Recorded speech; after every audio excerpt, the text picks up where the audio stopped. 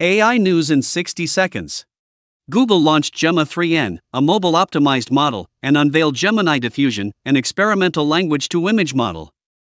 Deepseek upgraded its R1 model, Anthropic released Claude Opus 4, and Hume.ai introduced EVI 3, a personalized voice AI.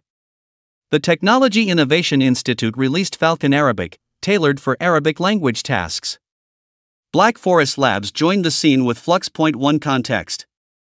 On the Microsoft front, their Aurora AI model outperformed traditional Earth system forecasts.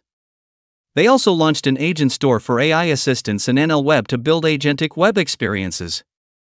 Google continues to expand, releasing Veo 3 in Flow for video generation with audio, and open-sourcing LMEval, their AI benchmarking tool. And India is ramping up its AI game. Soket AI, Gnani AI, and Gan AI joined Sarvam AI to build foundational AI models.